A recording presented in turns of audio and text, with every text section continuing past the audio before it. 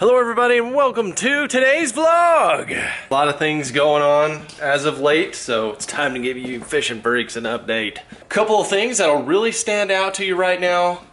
The tackle cave here at the LFD household has gotten a lot more expansive, and that is because my tackle cave has combined with Dad's tackle cave.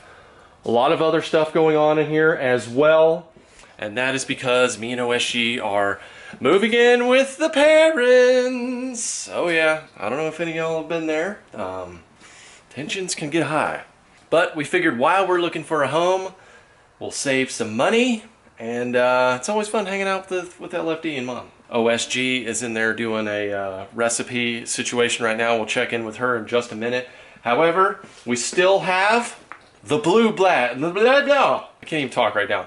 We still have the blue bag. And I went through the comments, and since there were so many comments, hey, go fish it, or pass that down, I think what I'm going to do is I am going to do a video on this, but we'll still give it away. I think now that the springtime is coming up, I can see the light at the end of the tunnel, and plastic bite is going to be kicking off.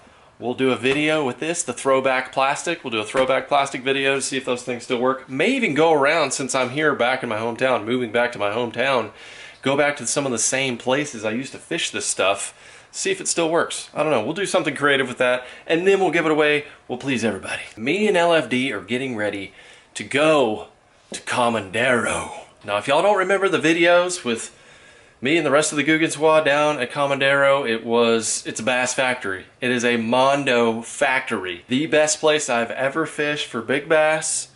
Just consistent Mondos, Mondos, Mondos. Just everywhere you cast, big fish are around. You gotta be ready at all times. I thought it was so amazing. I told my dad about it, and I went ahead and I booked him a trip. Again, with Ron Speed's Fishing Adventure. So it's going to be my second time going down. It is going to be my dad's first time going down. And of course, you guys are going to come along with me with the camera lens. I think my dad is going to freak out when he gets down there. His PB bass is 8.8. You guys have seen it. That's Billy. He's normally in my office. He caught his PB with me a couple of springs ago. It was also an 8.8. It tied his PB. So hopefully we'll be able to break that. I'm not exactly setting big goals for this trip at this moment. I am hoping to break my PB bass on topwater. I've heard the topwater bite is pretty outstanding right now. So super jazzed up. Should be a totally different bite than what you guys saw before. With me and the rest of the guys, so we're gearing up right now for doing a whole plethora of other things. Hey girl, where's LFD? He is, Oh, he might be trying out his rods. Never mind, he's playing with sticks. He's not actually testing out his fly rods, is what I was gonna say. He was testing out his fly rods. He wants to catch a bass over 5 pounds on a fly. That should be interesting. So literally, I'm going through like just tons and tons of tackle. This is always, I say this every time, this is the hardest thing about going on fishing trip is how do I pack, how do I condense with all of this stuff, you know. I'm hearing all these different reports, and especially right now, the bass fishing is hot down there and starting to bite plastics and everything. So here, let's take a look at see what we got going on here. Currently, I've got just big old hooks, big old swim bait hooks. I've got some big chatterbaits. Everything's beefed up. Got a bunch of different top waters. Got some mid-sized top waters, some bigger top waters. A lot of things that pause. I've got big swim baits, hard swim baits. I've got big soft swim baits as well. I've got a whole bag full of those of various different colors. I'm going big worms, big paddle tail worms. My dad has got the big ribbon tail worms. Basically after that we're just going with big jigs, craws, things like that. So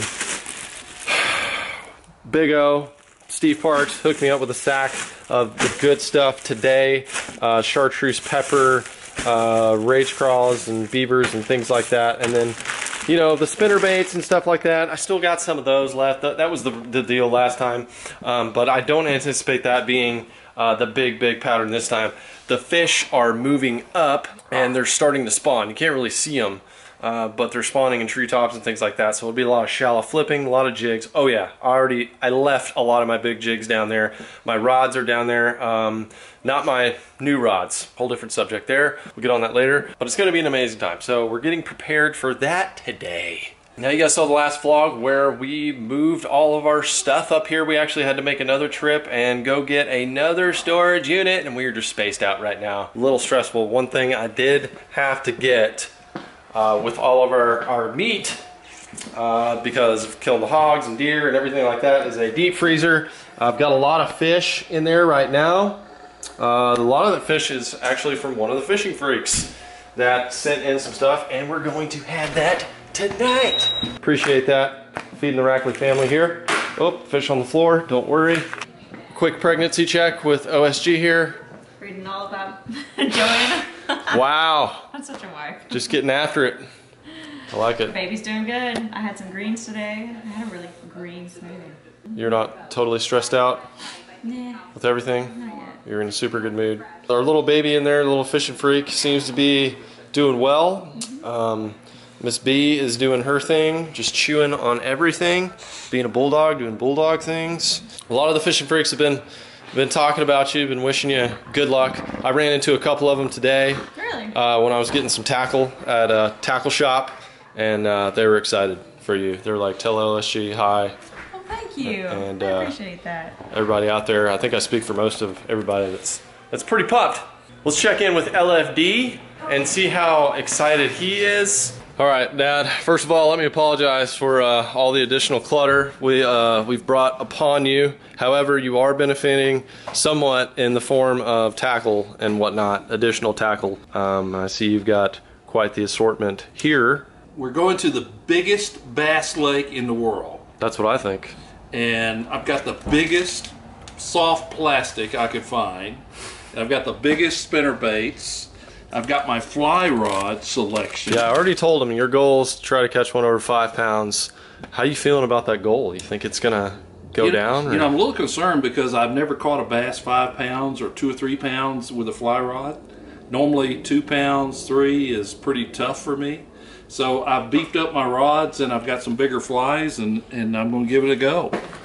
Looks pretty good. Looks like some tasty selections in there. What do you think your biggest bass is going to be? Let's make some predictions right now. Let's go ahead. You can do fly and just regular rod and reel. What do you got? Well, I'm going for a 10, but I think it's going to be a little over a 10, 10.2 maybe. 10.2, okay. And, I like that. Fly rod, I'm 5 pounds, I'll be happy. I'm not going to give him too much more details. I kind of want some of the excitement to come out. I haven't told him everything about the lake, the scenarios that might occur, but the reports have been phenomenal. So, Dad, hang on to your butt. It's going to be a good time. This is my official duty. In the house, I check fish. I'm a fish checker. Check on this lovely halibut. I think as soon as it starts to sweat, like the one that's in front is doing, Okay. then it's done. So I think the front one's done. Now at this stage, we're pretty much done packing the tackle. We did one last run of the P.O. box before we left. We still got one more trip to go down there, and that's to actually close on the house. But just wanted to let you guys know right now, the P.O. box, we got to shut it down for a little bit. I know a lot of you are probably anxious to send us baby fishing freak stuff and all that. So we're gonna do one last round check here when I get back from Mexico. Anything that you send after that, like weeks from now, like a couple weeks from now, it's probably gonna be hopefully redirected, or it may be sent back to you. So just FYI, hope you're watching this video right now. If you're planning on sending something, just so you know that. But we still got to do an unboxing on all this stuff as well. Still got to organize my office and everything up here, but OSG is going to be working up here as well. I got 2 projects right now. One is completed. I need to show you. That's a whole nother video. One is in there being worked on. This is going to be the office for the next couple of months. I don't know. Hopefully we get a house kind of soon. We're looking. And then my dad likes to collect old lures, so we've got these things hanging around, which I think is pretty cool. I never kind of do any close-ups of this, but this is like antique lures, kind of a mix. But these are 2. That's what I caught my PB shark on, or topwater shark I should say. And that's my PB peacock bass. He's got a whole bunch of them. Some are actually worth some money.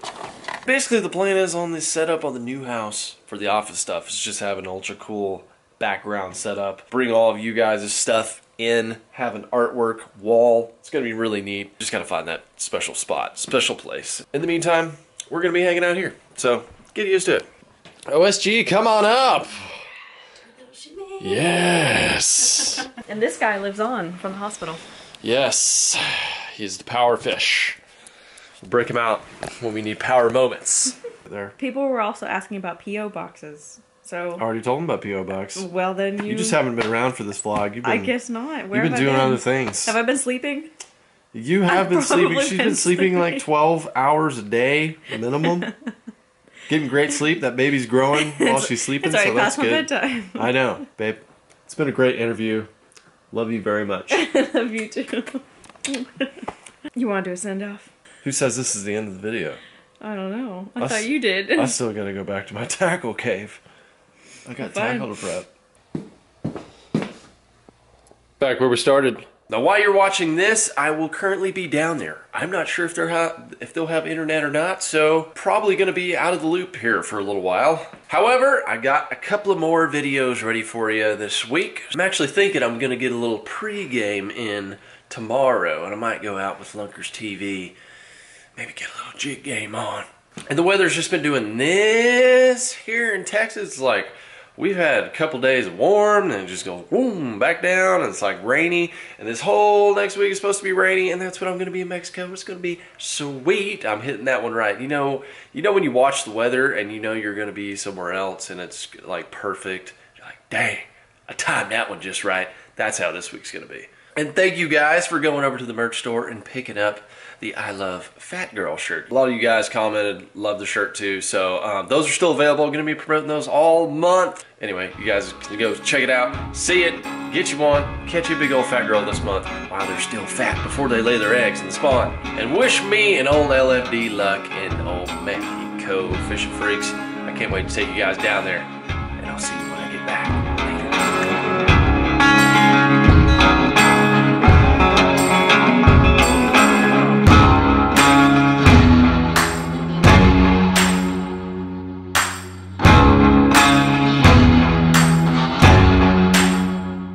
Go make some babies for Comandero.